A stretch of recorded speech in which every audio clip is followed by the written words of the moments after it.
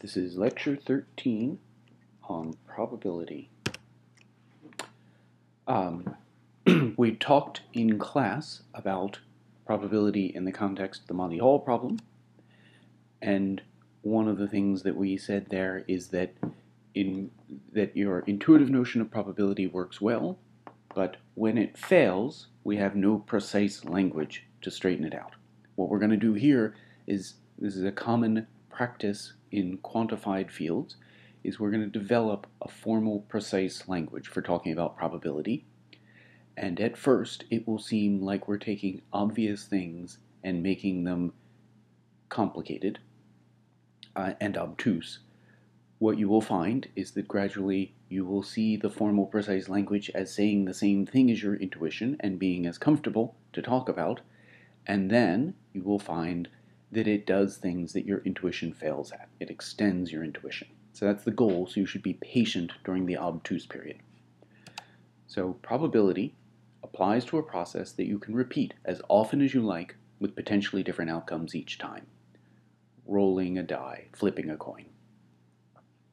The probability of an event is the proportion of times you expect it to happen in the long run of many tries.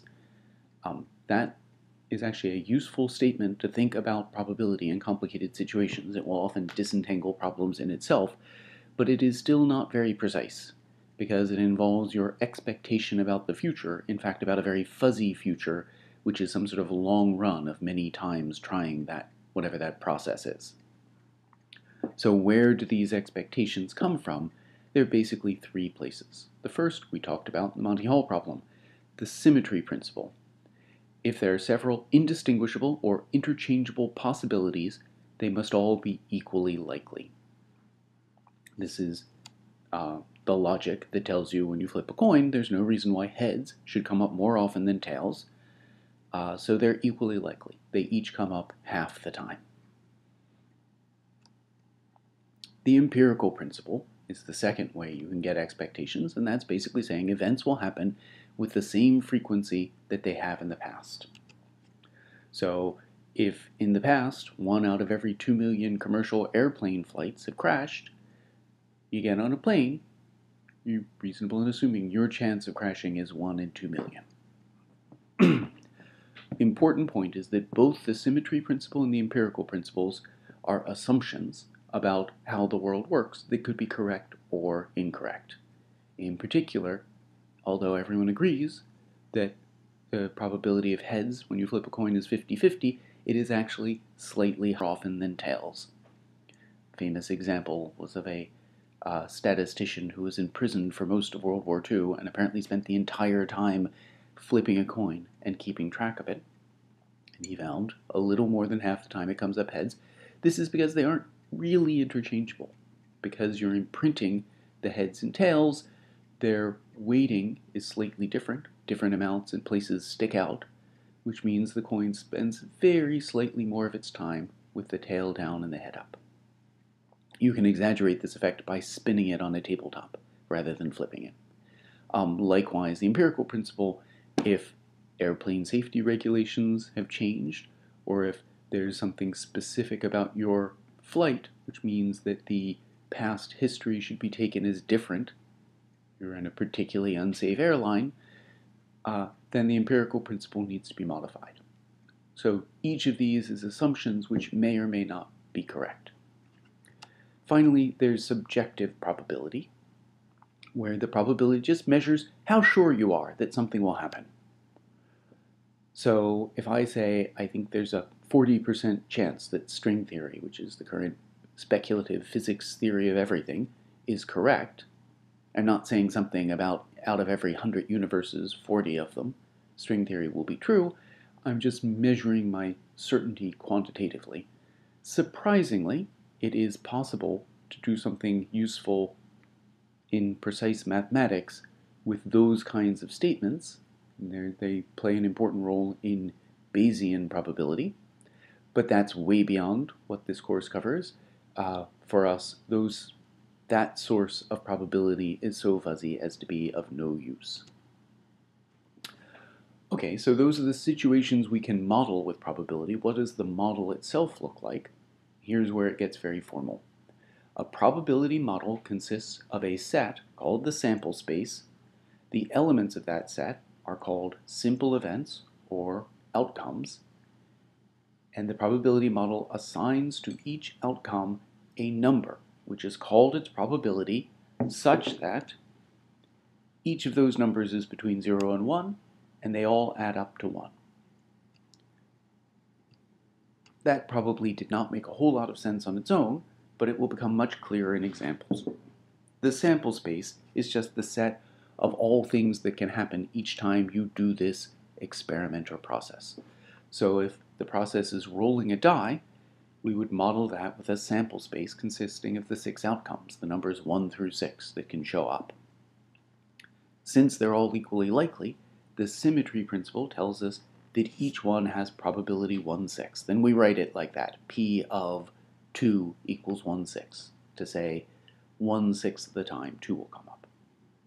We have to check those two properties of the numbers, that they're all between 0 and 1, yes, and that they add up to 1, yes.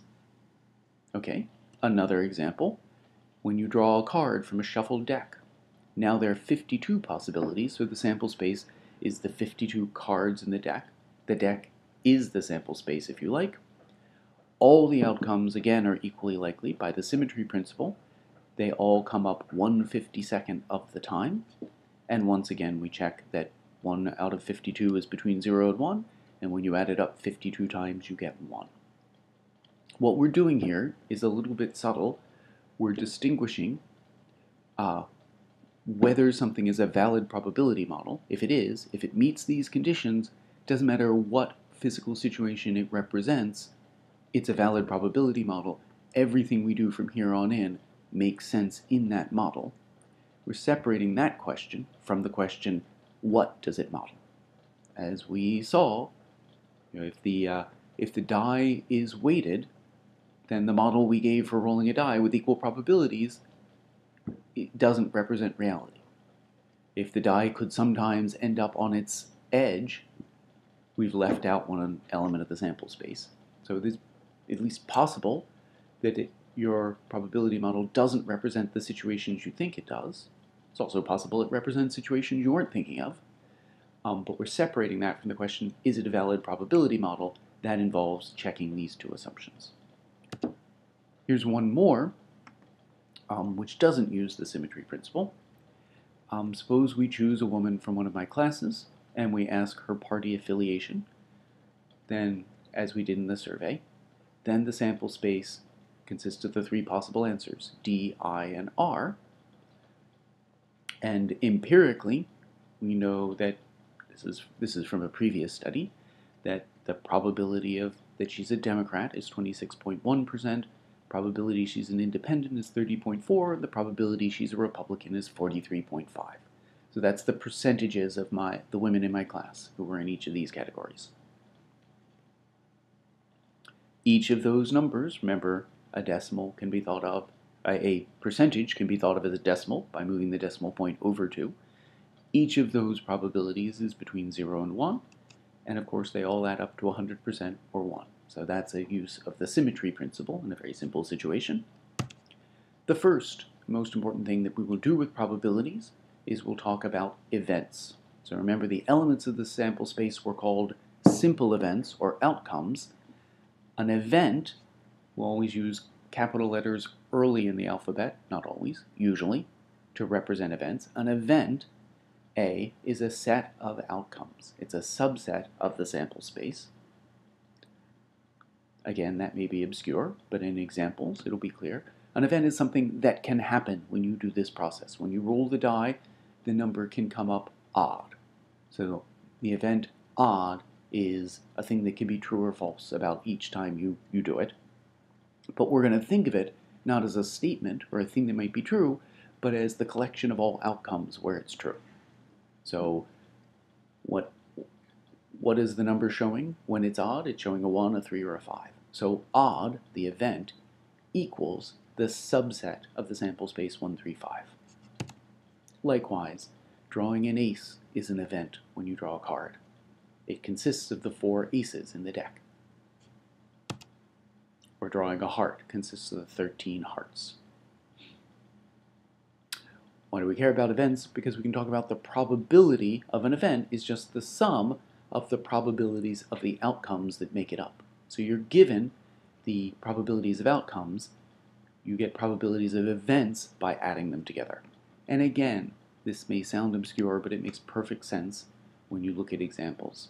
The probability that you roll an odd is the sum of the probabilities of the events, simple events that make it up. 1/6 plus 1/6 plus 1/6 is a half.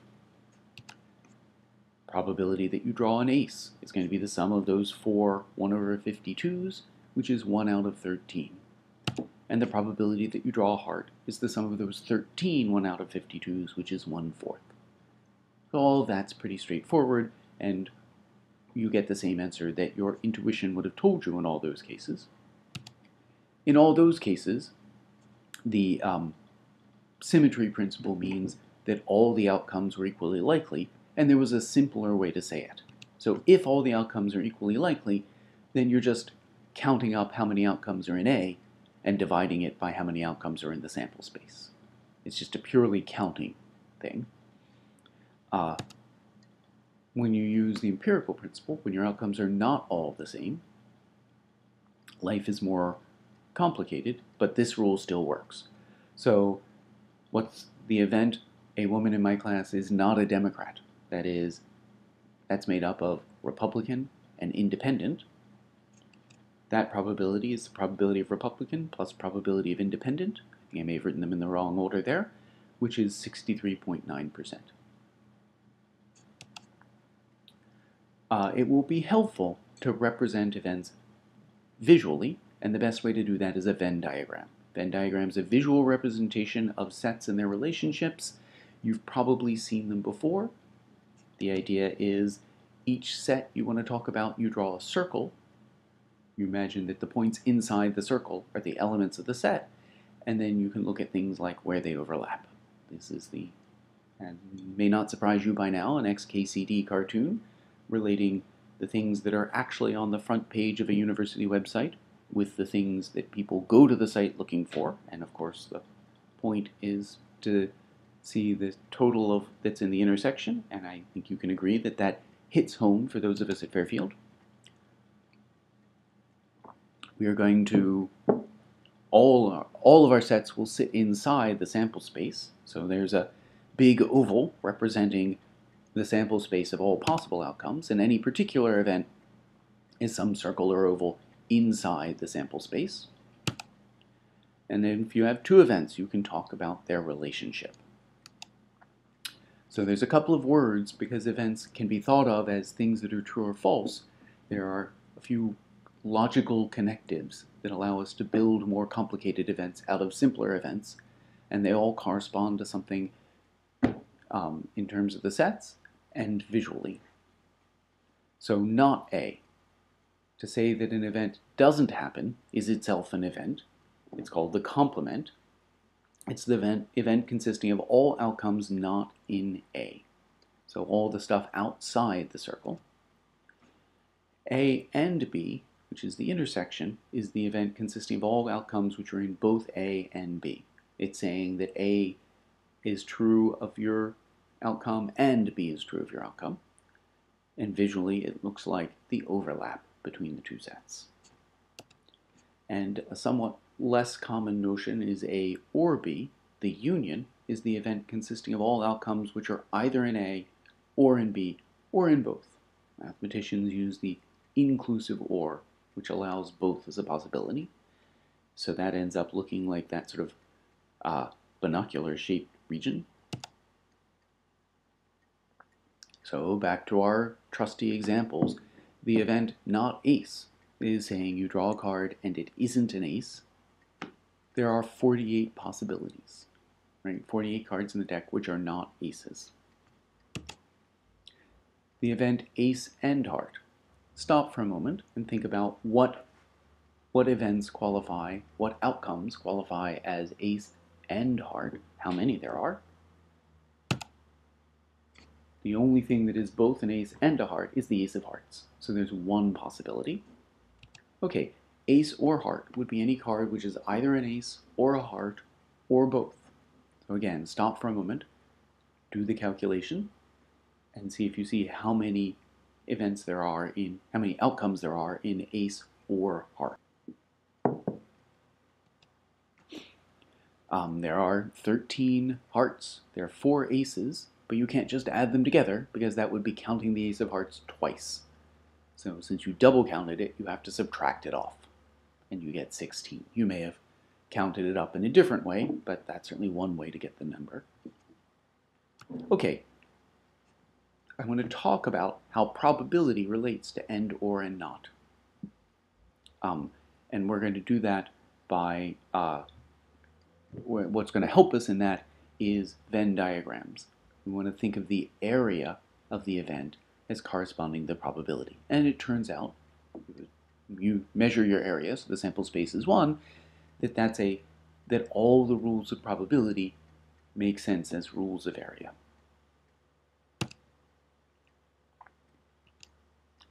First off, the complement rule tells you that the probability that A is not true is 1 minus the probability that A is true. Here's the visual picture. The area outside the circle is equal to the total area minus the area inside the circle. Well, it's pretty obvious from an area point of view. It also is pretty clear in examples. In terms of events, the probability of not ace we saw was 48 divided by 52. That's 1 minus the probability that you draw an ace, which is 4 out of 52.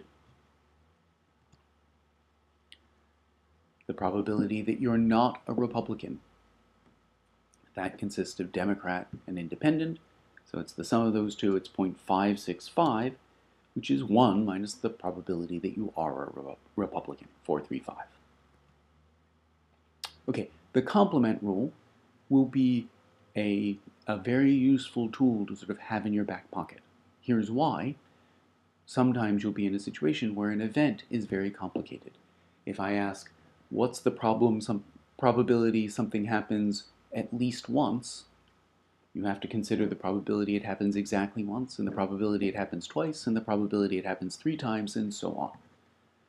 But its complement is much simpler. Its complement, if it doesn't happen at least once, then it never happens. And it may be very easy to find the probability that it never happens and then take 1 minus it. All right, our second rule tells us how OR works. It's a little more complicated. The probability of A or B is the probability of A plus the probability of B minus the probability of A and B. That's complicated. The way I think of it is that probability turns OR into plus.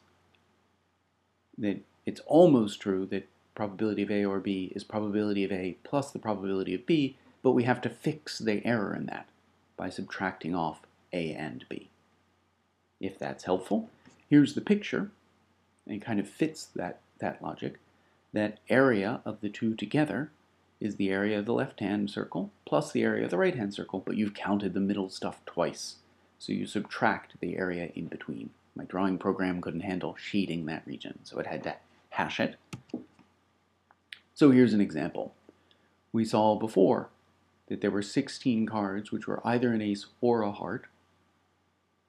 So the probability of ace or heart is 16 out of 52. Does that fit the formula? Well, probability of ace is 4 out of 52, probability of heart is 13 out of 52, and the probability of ace and heart we saw was 1 out of 52. And sure enough, 4 out of 52 plus 13 out of 52 minus 1 out of 52 is 16 out of 52. And notice we're doing the same calculation arithmetically that we did before. 4 plus 13 minus 1 is 16. Simpler example, the probability that a woman is a Democrat or an Independent we saw was 0.565. Is that equal to what the formula says? Probability of Democrats 0.261, Independent is 0.304, and Democrat and Independent is 0, because you can't be both. So yes, those are equal. That last example was particularly simple and the most common use of the sum rule, so we're going to speak about it separately. we need a definition. We say two events A and B are disjoint or mutually exclusive if they can't both happen together. That is, if the probability of A and B equals 0, Venn diagrams, that corresponds to the circles not overlapping, there being nothing in the intersection. But the important thing about the notion of disjoint is that you can recognize it from the physical situation. You don't need any math to say it. It is obvious that Democrat and Independent are disjoint because you can't be both. Likewise, it's obvious that Heart and Spade are disjoint. That Democrat and Independent are disjoint, rolling a 1 or rolling a 2 are disjoint. On the other hand, Ace and Heart are not disjoint because you can be both an Ace and a Heart. Rolling an even number, rolling a number less than 3 are not disjoint because you could be a 2. So one thing you will need to do in problems is recognize, these are disjoint events, or these aren't. So if events are disjoint, one of the three terms in the sum rule disappears, the A and B, because its probability is 0, and you're left with a very simple sum rule that's called the simple sum rule. The probability of A or B is probability of A plus probability of B. I think of that as probability turning or into plus. This is the most common way we'll use the sum rule. It's important to know when not to do that. Okay, so the probability you draw a heart or a club is just the sum of the two, which is each a quarter, because they're disjoint. Probability of drawing an ace or a king or a queen is the sum of their three probabilities because they're disjoint, 3/13. Democrat or Independent, again, the sum. All right, let's do an example. You probably noticed, for example, when we talked about the surveying women and asking their political party, you've probably noticed that there's a strong analogy between events and probabilities and versus categorical variable and counts. And here we're looking at a table that could very well be from chapter 3 where we talked about relating to categorical variables. The analogy is very close and we'll make it more precise later, but you should just expect things that we saw there will show up in some form here. So here are my two variables. You know, if you haven't read Harry Potter, I will tell you that everyone is either a wizard or a muggle. You can't be both and you can't be neither. And so that means that each person can be either a wizard or a muggle, and they can either have two wizard parents, or two muggle parents, or one of each. So here's my survey of 100 people from the Harry Potter world, and I've identified how they fit into each of those categorical variables, but I can also think of them as outcomes. I have the 6 outcomes here that come from combining what you are and what your parents are. So from this table, we can express all sorts of probabilities. For example, what's the probability someone in the sample is a muggle? You should pause and try each of these and make sure that you're getting the same answer as me. Well, there are 72 muggles in the sample out of a total of 100, so 72% of them. So if you're drawing someone at random from this sample, 72% are muggles. You have a 72% chance of drawing a muggle. Likewise, the empirical rule would suggest that if this is representative, we should expect the next person we see to have a 72% chance of being a muggle. What's the probability someone has muggle parents? 85 muggle parents out of 100 is 85%. Here's a more complicated one. What is the probability someone is a squib? Remember, that means they're a muggle with wizard parents. It's actually not more complicated. In some ways it's simpler, because muggle and wizard parents, this is a conjunction, an intersection. Muggle and wizard parents is what we're asking about, and we can see that we see exactly how many there are in the sample. There's 1.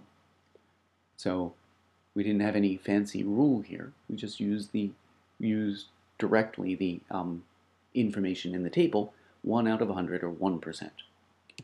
What's the probability someone is a muggle or has wizard parents? There are two ways to do this. So hopefully you can find one of them. See if you can find two.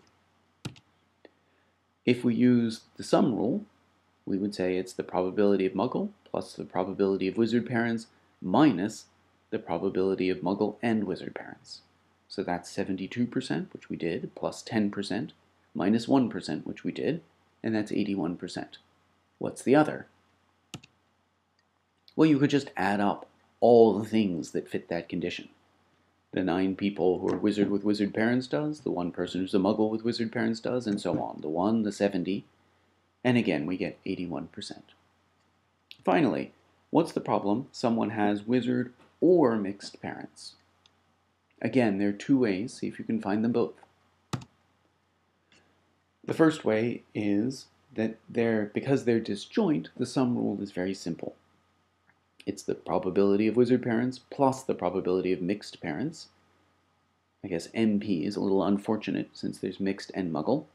So that's 10 out of 100 plus 5 out of 100, which is 15%. But a second option is to say it's the complement of having muggle parents. If you don't have wizard or mixed parents, you must have muggle parents. So it's 1 minus 0.85. There are often multiple ways to do probability problems. Okay, the last basic notion, the last of our probability rules, is based on a definition. And the definition is 2 events, A and B, are independent if knowing one is true doesn't make the other more or less likely. I will give you some examples of how you recognize that in physical situations, but the most important thing about this is it corresponds to a symbolic algebraic fact, which is events are independent if and only if the probability of A and B is the product of the probabilities. You can think of this rule, this is called the product rule, and you can think of it as analogous to the simple sum rule. The simple sum rule turns or into plus, but only if the events are disjoint. The product rule turns and into multiplication, but only if the events are independent. This gets used both ways. Sometimes you will recognize from the physical situation that the events are or are nearly independent, and that allows you to use the product rule. Sometimes you will recognize from the actual probabilities that events are independent because they follow the product rule, and you get to conclude that they don't have any logical connection to each other. So here's some example. The events ace and heart are independent. Why? Because if I'm holding up a card and you're supposed to guess whether or not it's an ace, if I tell you it's a heart, I haven't told you anything. The chance is still the 1/13th that it's an ace, right? So knowing one doesn't give you any information about the other. Let's see that the product rule works here. The probability of ace and heart is 1 out of 52. The product of probability of ace and probability of heart is 1/13th times 1/4, which is, again, 1 out of 52. On the other hand, the events ace and king are not independent. If I tell you the card's a king, the probability that it's an ace goes down. It goes down to 0, right? They're disjoint, which is as far from independent as you can be. The probability of ace and king is 0, which is certainly not the product of the probabilities of ace and king, which are each 1/13th. One more example. If I flip 2 coins, the probability that the first one comes up heads and the probability the second comes up heads are independent. One coin doesn't affect the other. Usually independence is about one thing not affecting the other, not having an influence on it. They're not being causally related. And sure enough, the probability that they're both heads is 1/4. It happens 1/4 of the time, which is the product of the two probabilities. Okay, let's go back to Harry Potter. Again, pause and make sure you do it first and then make sure that we agree. What is the probability someone in the sample is a wizard? That's the kind of one thing we've been doing already. 28 out of 100, or 28%. What's the probability someone has wizard parents? 10 out of 100, or 10%. Now, what's the probability someone is a wizard with wizard parents? Again, with here is, if you understand, think about what it means logically. You're saying they're a wizard and they have wizard parents. That's a conjunction. An intersection.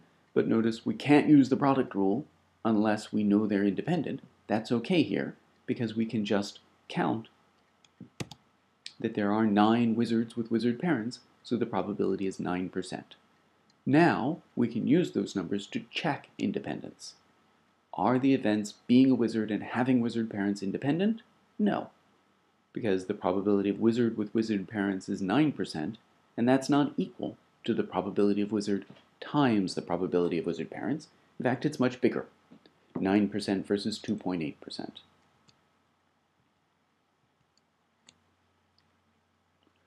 But this was obvious, or at least it's obvious if you've read Harry Potter, because in Harry Potter it's clearly implied that there's some kind of genetic connection that wizards are more likely to have wizard children than Muggle.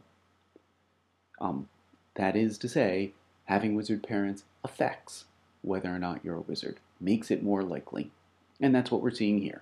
The probability that you're a wizard with wizard parents is higher than you'd expect if they were independent. So here you both should not expect them to be independent. You can see a relationship, and the calculation shows they're not independent. All right, what we've just done is basic probability. What we want to use probability for will usually involve a sequence of steps. You answer a series of questions. You flip a number of coins.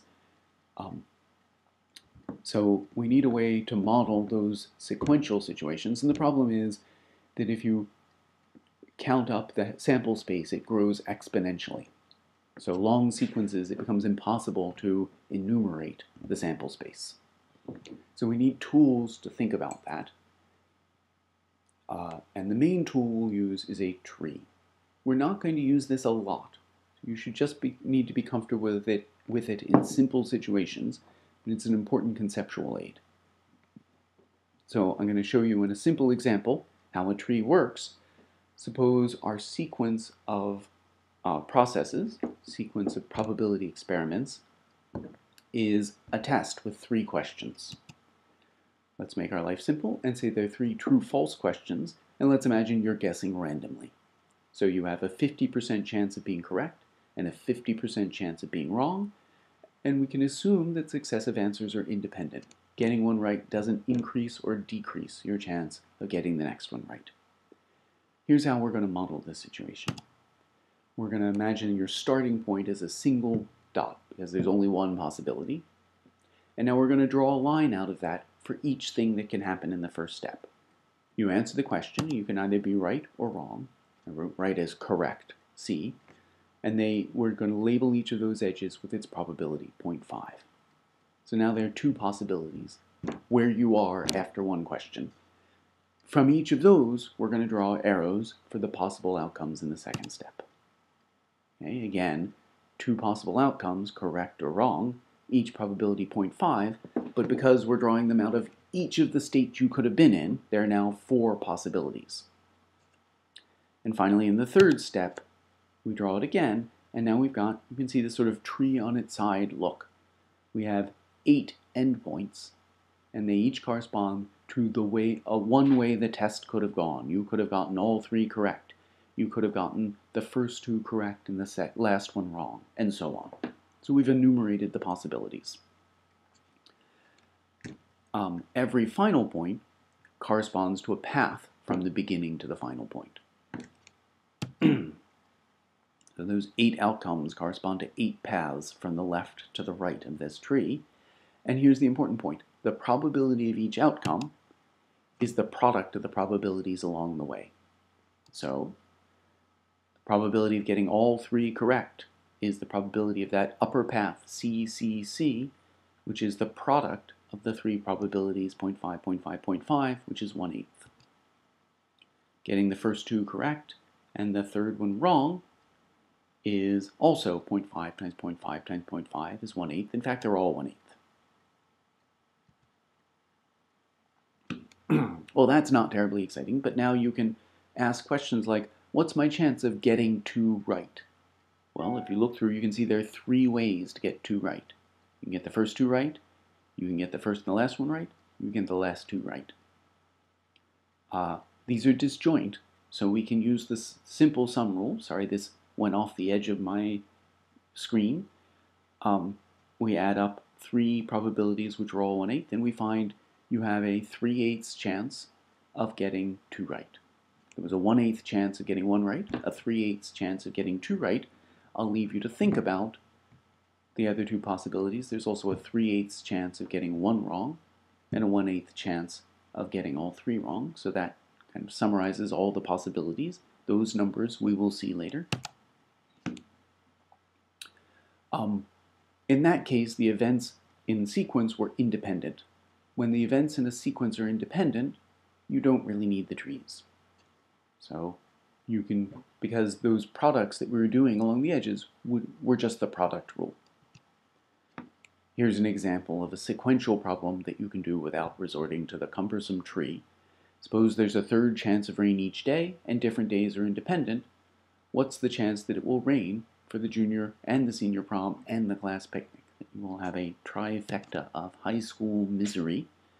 Well, that's an and because they're independent, we can use the product rule. So we multiply the probability of each one, which we're told is 1/3, and we find there's a 1 in 27 chance. Here's something you can't use independence for. If I draw 2 cards in a row from a shuffled deck, what's the probability they will both be aces? Of course, the first one has a probability 1 out of 13 that it will be an ace. But because we've removed a card from the deck, we've changed the probabilities for the second one. Here's where a tree is useful. So we have 2 possibilities for the first step, ace or not ace. Probability of ace is 4 out of 52 because there are 4 aces and 52 cards.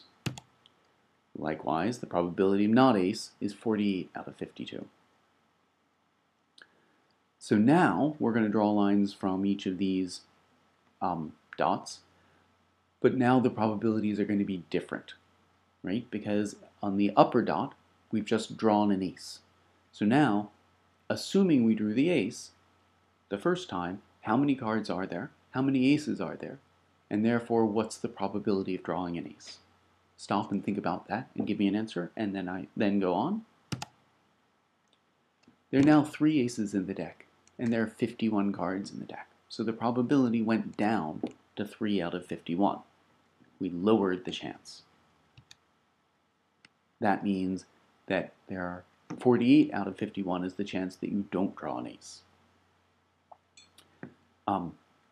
So in particular, the answer to the original question, what's the probability they're both aces, is the product along that path, 4 out of 52 times 3 out of 51, which is 1 out of 221. Okay, so now you see we've learned how to compute things that probably could not do by your intuition. Just for completeness, we don't need it to answer the question. Notice that if we didn't draw an ace, then there are 4 aces in a deck of 51, and the probability went up.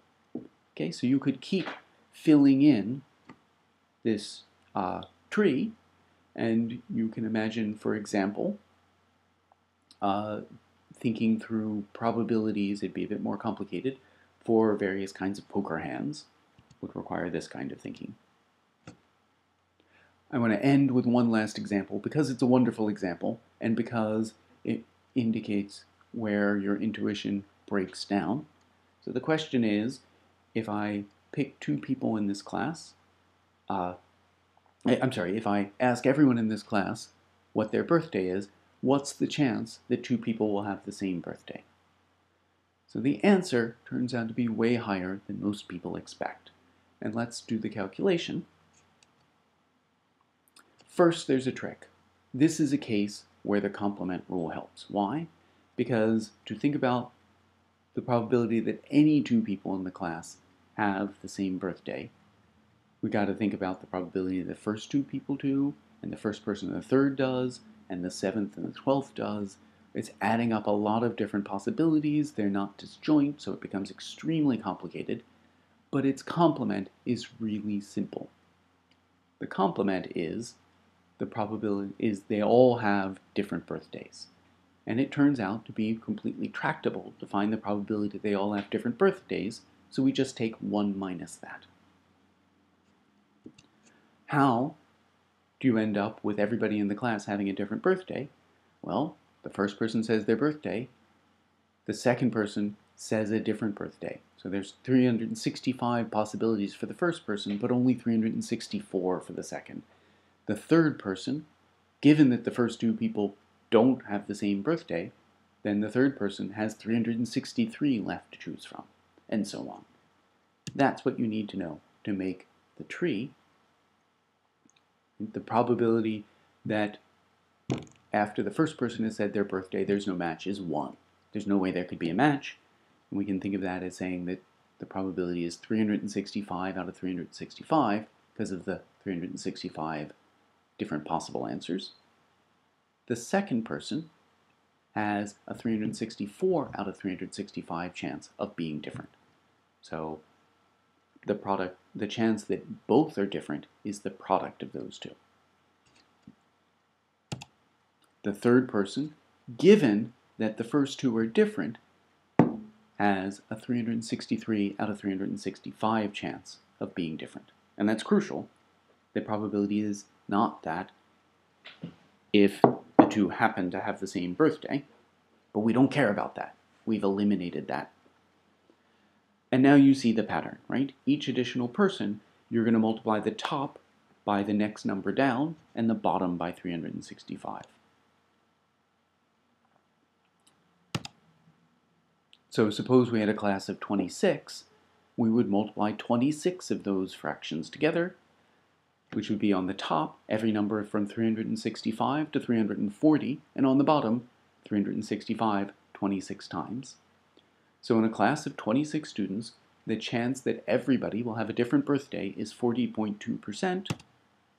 The probability at least two have the same birthday is 59.8%. In other words, more than half the time, a class of 26 will have a pair of students with the same birthday. It's lower for 20. Here's a couple of different examples.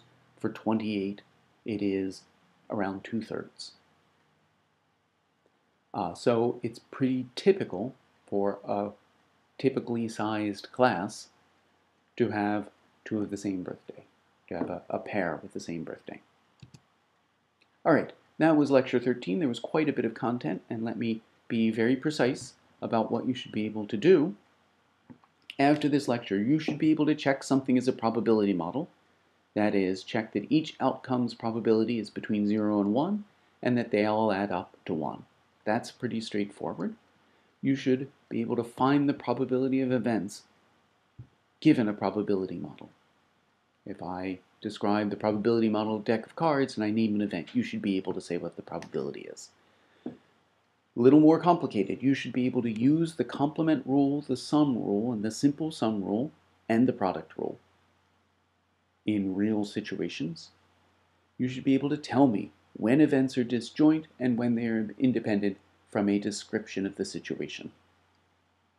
Those are all the basic skills, and that's quite a bit.